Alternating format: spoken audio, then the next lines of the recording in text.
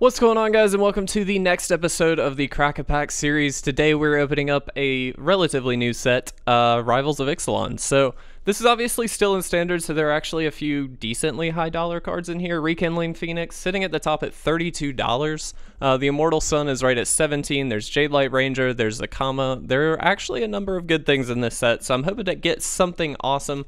Of course, we'll look at this from a limited environment, so we'll do the best we can to figure out what our pack one pick one would actually be if we were drafting this set. I can't promise that I will pick the right card, but I did actually really enjoy drafting this set, so I will definitely do the best I can. So let's kick it off. Our first common here is Crashing Tide. It's a sorcery for 2 and a blue. It has flash as long as you control a merfolk, and it returns target creature to its owner's hand and draws a card. This is actually pretty okay no matter what. If you're in a blue deck, this is just a tempo play. And so for that reason, it works out. It replaces itself. It bounces something that's pretty good. Obviously, there's random upside if you're in a merfolk deck. So if you do control a merfolk, which there are plenty of in this set, then this has flash, so it becomes an instant, which makes it that much better. This is not a first pickable card necessarily, but it's definitely a powerful card, one that I wouldn't mind playing in most blue decks. Stampeding Horncrest is a 4/4 for 4 and a red. It has haste as long as you control another dinosaur. Again, this whole set was based off of tribal synergies. Dinosaur, Merfolk, Vampire, I believe, was also in this one. There were quite a number of them. Dinosaurs in draft were like extraordinarily powerful in my opinion. There were kind of two schools of thought. There was sort of the green-red big stompy dudes, or there was the Boros kind of dinosaur aggro, and then you can kind of combine them to get sort of the Naya basic color combination. This is just kind of a fine, okay 5-drop. It's a little under par, to be honest, at 4/4. But if you do control another dinosaur, which most likely you will at that point, it does have haste, so it can get in for some damage. I don't like this card too much, though, to be honest. Sun Sentinel is fairly straightforward, a 2/2 for 1 and a white with Vigilance, but this is actually a very on-par creature. Pretty solid. I don't mind this in any just sort of white Boros, again, kind of aggro-style deck. This is perfectly fine. Not necessarily first pickable, though. Plummet, 1 and a green for an instant, destroy target creature with flying. This is a really classic card. I like it a lot as well. It's something that, like, you don't necessarily want to mainboard because there are going to be issues, especially if you're against like a merfolk deck or something like that, where your creature or the opponent's creatures are just not going to have flying. But that being said, there are a number of them that do, and so having access to this in a sideboard is just extraordinarily good removal. It's absolutely fantastic in those situations. So I don't mind picking these up. Again, though, not first pick. Dusk Charger is a 3/3 for 3 and a black. It has Ascend, so if you control 10 or more permanents, you get the City's Blessing for the rest of the game. Keep in mind, you also can't remove the City's Blessing. I don't believe there's actually a way to do that. Dusk Charger gets +2/+2 as long as you have the City's Blessing, so in some cases it will be a 5/5. This is really kind of just curve filter. I'm not a huge fan of this card. Most of the time it's going to be a 3/3. You do very often trigger the City's Blessing with the Ascend triggers. It's not too difficult to do that, especially in Limited where things kind of stall out a bit sometimes. If you're you might even just get there off of your land drops. So you probably will get it at some point, but even at best this is just a 5/5 vanilla creature then. And like, that's fine. It's a serviceable beater for sure, but in general, not that exciting. Secrets of the Golden City, 1 and 2 blue for a sorcery, again with Ascend. It says draw 2 cards. If you have the City's Blessing, you draw 3 cards instead. That's actually really good in terms of efficiency. So it's, on the face of it, it's a little bit worse than Divination, because you do have to pay 2 blue, not just 1.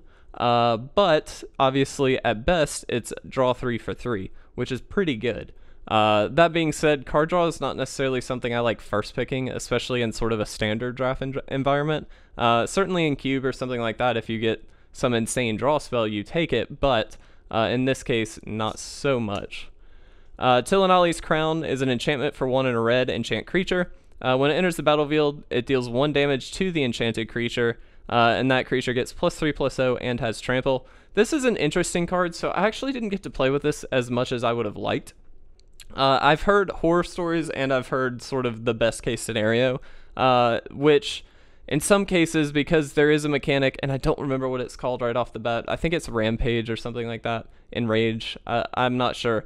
But if a creature is dealt damage, it gets an effect. Some of those are really, really powerful, in fact. And so this card really synergizes well with those cards, assuming it doesn't destroy that creature or kill that creature. On the other hand, you can also play it on something else and potentially kill it, which is either good or bad depending on what you're enchanting. So I don't know. I'm not a huge fan of this card, to be honest, but I've also, again, not really had much experience with it. Strider Harness, 3-cast artifact, equipment. The equipped creature gets +1/+1 and as haste, and the equipped creature, or the equipped cost, is only 1. This is a perfectly fine card in a very aggro deck. It's serviceable. It's not amazing, to be honest, but it does actually get there with some creatures, especially if you're carving out at like 4 or something like that, and you want to be able to play those creatures and then swing in with them. As long as you have an extra land and this is already out, you'll be able to do that, which is fantastic. It just lets you pile on the damage. That being said, not all that exciting, to be honest. Deadeye Rig Hauler, this is a great card. So a 3/2 for 3 and a blue. It has raids, so if it enters the battlefield, if you attacked with a creature this turn, you may return target creature to its owner's hand. Raid was kind of the Pirates mechanic, which covered basically the Grixis color pairings. This card is great in that deck. A lot of times you will be swinging in. It's a very aggro color combination, and so for that reason, you'll be able to sort of tempo out your opponents. So far, this is by far the best card that I've seen in this pack, and definitely the one I'd be most excited about picking at this point. Gruesome Fate, a sorcery for 2 and a black. Each opponent loses 1 life for each creature you control. Not a big fan of this card. Sometimes it comes in handy if you're in a go-wide strategy, but that really isn't the most viable thing in this environment, and so for that reason, really not that good. Curious Obsession is our first uncommon, an enchantment for 1 blue, enchant creature. It gets +1/+1 and has whenever this creature deals combat damage to a player, you may draw a card. At the beginning of your end step, if you didn't attack with the creature this turn, you sacrifice Curious Obsession. Really don't like this card. It's interesting for sure. There are instances where it's really good. If you have unblockable merfolk, something like that, it's definitely fantastic, but in general, not really the best. Just a lot of setup. Enrage. Called it on the second try. Okay, so Needletooth Raptor. 2/2 for 3 and a red.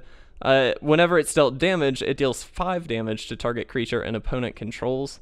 This card is very powerful. Unfortunately, it's a little bit slow, but it's basically just a big removal spell.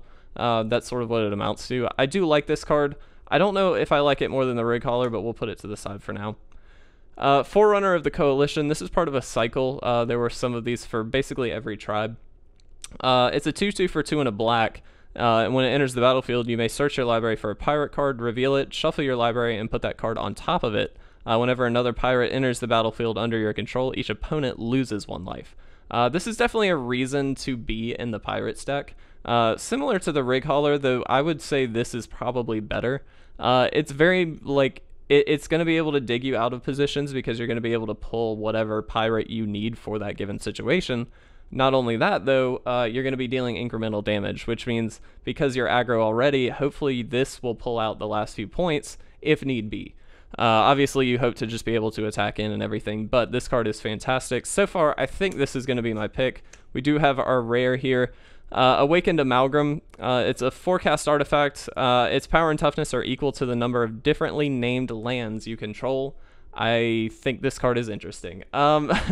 I don't like this card because in draft you're not really trying to go for tons of different colors. Ideally what you want is like 2, maybe 3 colors in this format, or in this set, excuse me, because there are splashes available to you in this set. But in general, this is probably only going to have, 3, maybe at max 4, but at that point it's just a 4/4 for 4, and that's not very good. There are dual lands, so you will be able to trigger it off of that, but in general, not a fan. I think my pick is the Forerunner of the Coalition. There are actually a couple good cards in here, though, so let me know in the comment section if you agree with that, or if you disagree, whatever. Roast me in the comments if you'd like. But guys, thank you so much for watching this episode of the Crack-A-Pack series. If you enjoyed it, please make sure to leave a like or a comment down below. As always, please make sure to subscribe, stay up to date on all of our awesome content. But with that, I'm going to get out of here. I will see you guys in the next Crack-A-Pack video.